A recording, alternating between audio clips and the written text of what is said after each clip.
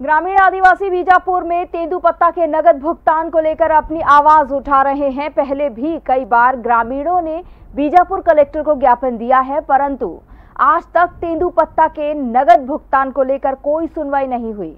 इस कारण हजारों ग्रामीण बीजापुर में अनिश्चितकालीन धरना देने पहुंचे हैं।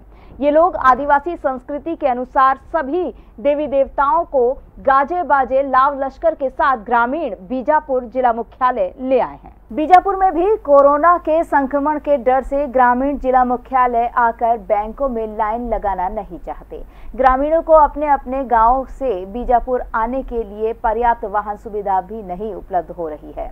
साथ ही बैंकों तक आने व जाने में ही उतना खर्च हो जाएगा जितना उनको तेंदुपत्ता का भुगतान होना है। और वर्तमान में कोरोना संक्रमण के चलते सारा सिस्टम बंद सा है। ग्रामीणों में डर है कि इस तरह की भीड़ जमा होने से कोरोना संक्रमण फैलने का ज्यादा खतरा रहेगा।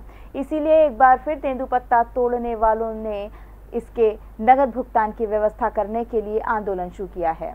पुलिस प्रशासन ने भी हजारों ग्रामीणों के धरना प्रदर्शन को लेकर बीजापुर जिला मुख्यालय को सील कर दिया है और चप्पे चप्पे पर पुलिस बल तैनात कर दिया गया है।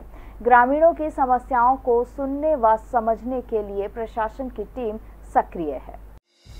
संगीत की स्वर लहरियों से सांस्कृतिक ताने बाने तक, चंबल के पीड़ों से नक्सलवादियों के गढ़ तक, झोपड़ी से महलों तक, ठेलों से मेलों तक, पगडंडियों से सड़कों तक, गांव से शहरों तक, व्यापार से उद्योगों तक, राजनीति से कूटनीति तक, दखल न्यूज आपके हक में।